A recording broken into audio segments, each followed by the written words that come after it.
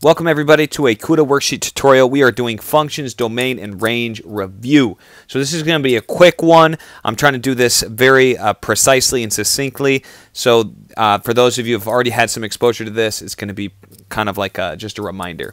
We have f of -4, and we're going to plug it in there and there. So if you have two x's, you need to plug it in for both. So we have -3, and we're going to have to square this -4 first before multiplying it by -3.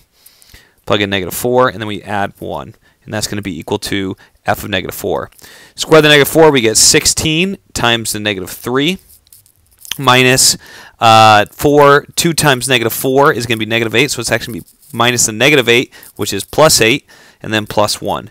This is going to give us -48 plus 9, and that's equal to -39, and that's going to be our answer there. F of 0 would be pretty easy. Just plug in 0, we get 0 minus 0 plus 1, it'd be 1 for that. So I did that really quickly just because I really want to get to this part. I think students really struggle with understanding this.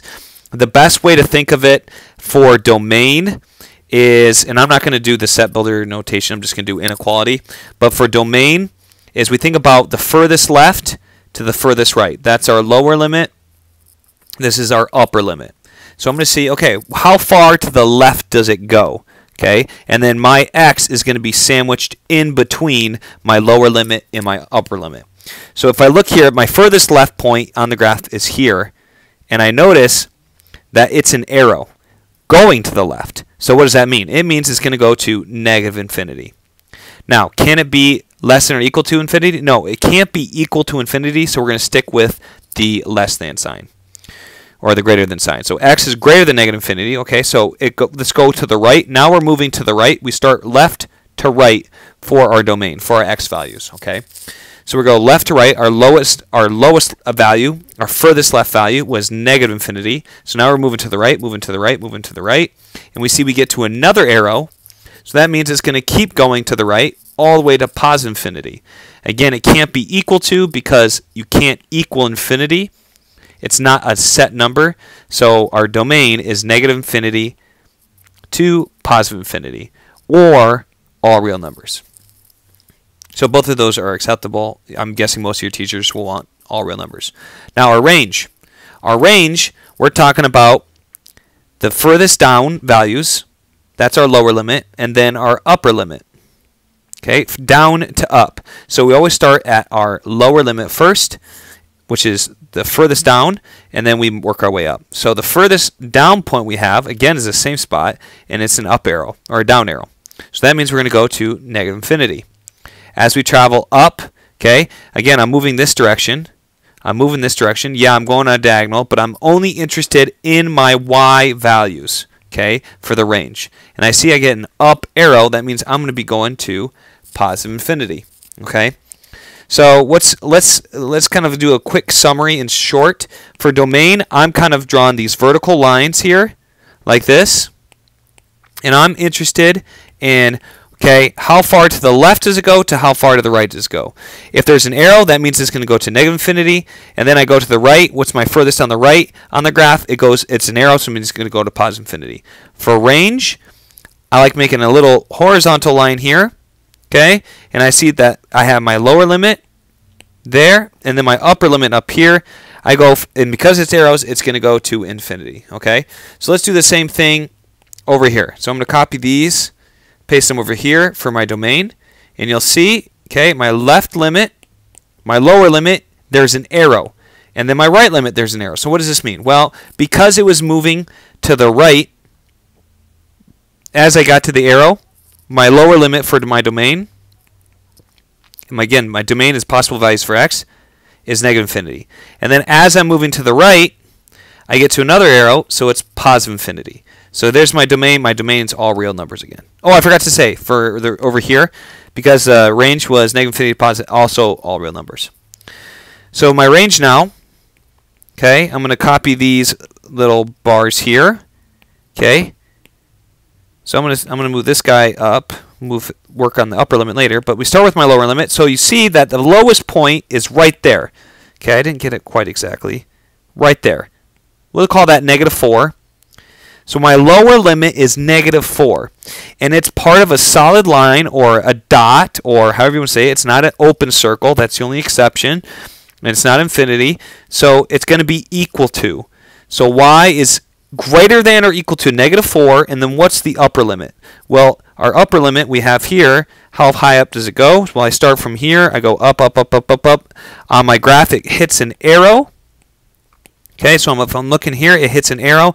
That means it's going to go all the way to infinity, positive infinity. So that is my value here. I can also write this like that. That's also acceptable.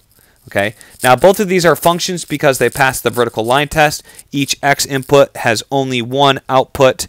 So if I were to draw my vertical line, okay, and I were to pass these vertical lines through these points, I see it only touches one point all along the way. Okay. But if I look at these ones, look, this is not a function because it touches more than one point. Each input has more than one output. Okay, each x has more than one y, which is not the definition of a function. So here, that is not true. So both of these are not functions that we're going to talk about. Now, we can still find the domain and range though. So let's go ahead and work on that. Okay, so I'm going to work on my domain first. I'm going to paste it here, my little brackets. Okay. Move this guy over here. So I start on the left side. My furthest left point, boom, -3. So I know I'm going to start my domain at -3. Domain, -3. And it can't be equal to because it's a solid line or a solid dot. So it's solid, so it's like that. Now I'm going to work my way from the left all the way to the right. I get to the extreme of the graph and I see arrows. What does that mean? It's going to go to infinity. Okay, my range, same deal. Okay, make my horizontal line. Okay, make sure it's nice and even. I start here and look, I have an arrow. So what does that mean? That means I'm going to be going to -infinity because it's an arrow going down is less than y. And as I continue this up, I get to another arrow for the extreme of the graph on the top. So it's positive infinity. One more of these problems, and I'm going to call it a video. So we get here, and we get to -2 for my x. So -2 is less than or equal to x. And it's less than or equal to, how far to the right does it go? Left to right, I get to +6. And it can equal 6, so that is my domain. Okay, I'm going to get to my range now. So range is down to up. So I'm going to start at my lower limit here, okay, and I'm going to move this up. Nope, sorry, let me start here at -6, jot this down. So it's -6, it's a solid line, it can equal -6. I move it up and I get to +2 for the y value, and it can equal it. Okay, as a little added bonus, we can go over these ones. So for this one's not a function, doesn't pass the vertical line test, but our x values, our domain is going to be a set of x values. Okay, or just one x value. So the only x value that we have here is x equals -3.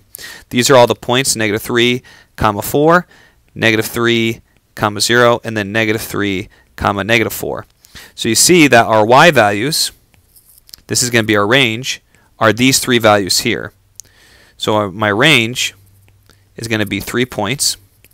Range is, and I'm going to make a little squiggly bracket, it's going to be -4, 0, 4. So that one's pretty simple, and it's not a function because it doesn't pass the vertical line test. This one, okay, this one's also a function. Okay, this one's not a function.